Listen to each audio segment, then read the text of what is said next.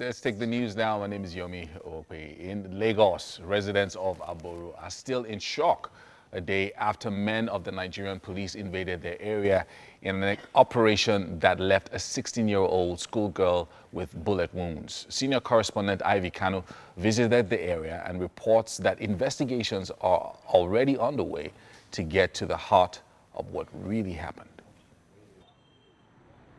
This is Ayo Afolabi area of Aboru. A day before, a 16-year-old girl was hit by a stray bullet in front of the shop. The owner and other eyewitnesses say it was like a scene from a movie. Before you know, I just had a gunshot, bam. So, before I know it, I just saw a girl on the floor, a schoolgirl, crying, my leg, my leg, my leg. So I went there, caught some guys to rescue her, to help her. So I now took her, got a bike. We now went straight to the Saks men where they were standing. Please, you've shot this girl. Is there any way you can be of help to her? Let us carry her to the hospital. He said no. Family and friends of the shot girl are most concerned about her well-being. They were at Ikeja till 1 o'clock in the midnight yesterday before they attended to the girl. They said they should go and bring 140,000. This shop owner was lucky. Another stray bullet missed her by the whiskers.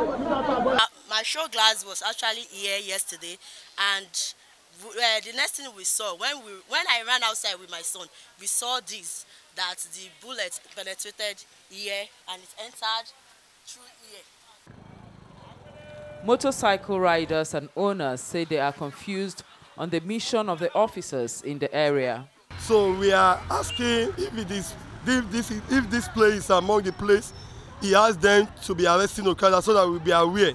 He entered my compound, so he broke the machine, so he carried my machine, like 5 machines inside my compound. So her case was different, as she claims she was stripped naked by the unidentified officers. There were 9 of them. They descended on me, tore my clothes and beat me up.